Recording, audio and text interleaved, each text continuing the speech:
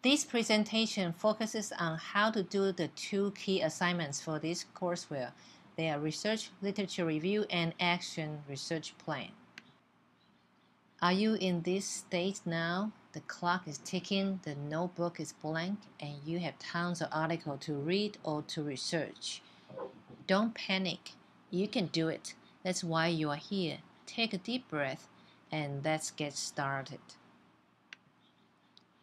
For the literature review assignment, think about what research questions that you want to answer and write down a few keywords that you can use for literature or library search.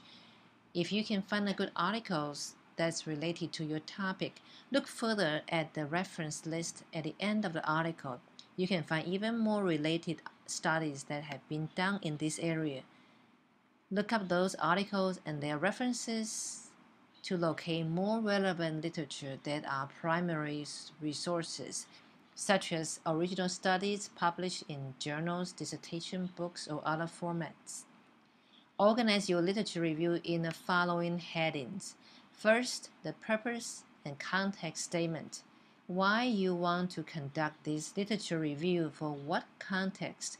Second, describe your research questions.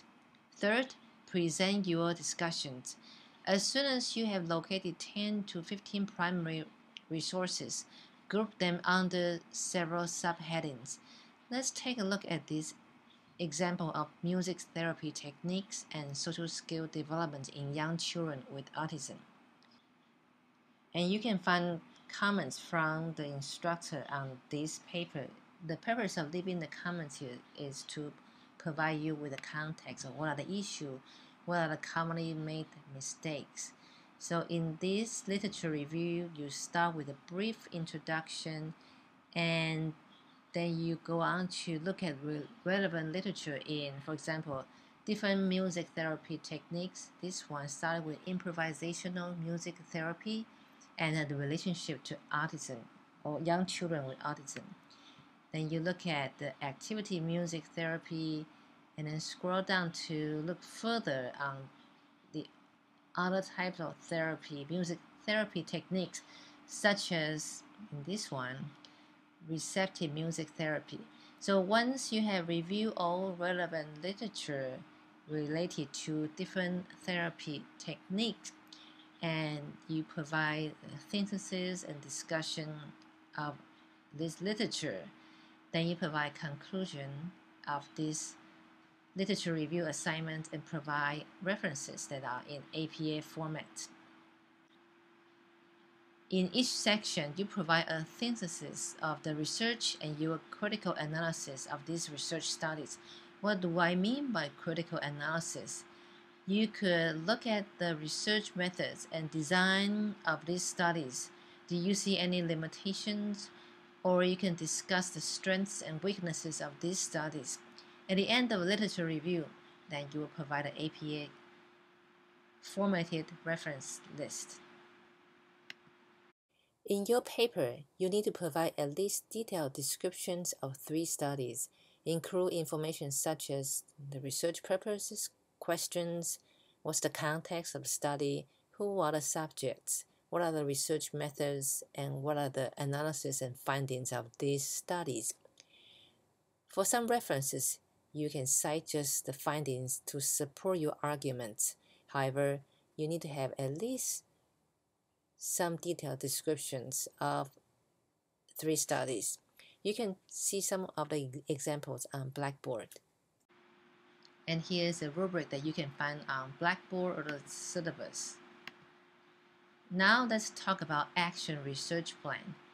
You want to develop an action research plan to gain a better understanding of a problem or issue relevant to your actual or potential classroom or educational settings, such as the classroom management issue, student grouping options, instructional strategies, curriculum, professional development, scheduling, etc.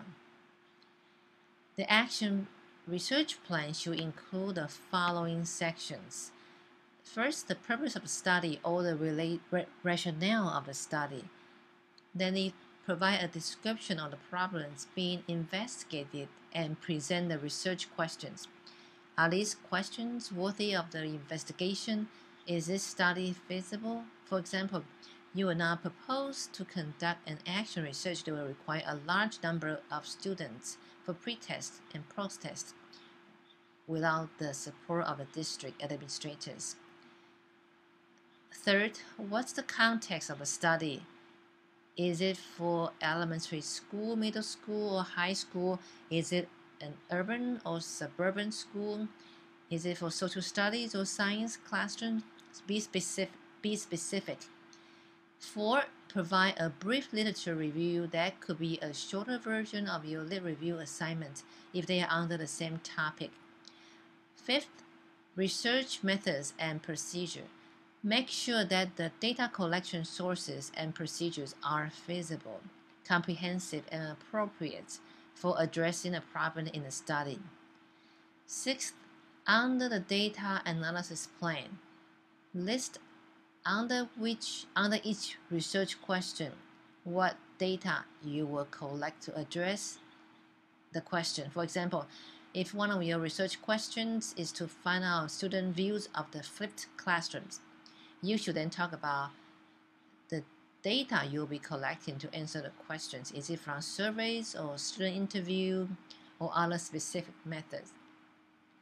7th, strengths and weaknesses. This is the discussion section in which you talk about the relevance of the study and strengths and weaknesses of the plan. Provide thoughtful descriptions. Other discussion points should include the potential threats to the validity of the action research study. For example, researchers' bias or research instruments, etc. 8th, anticipated actions. Provide a description of the potential actions and changes as a result of the study.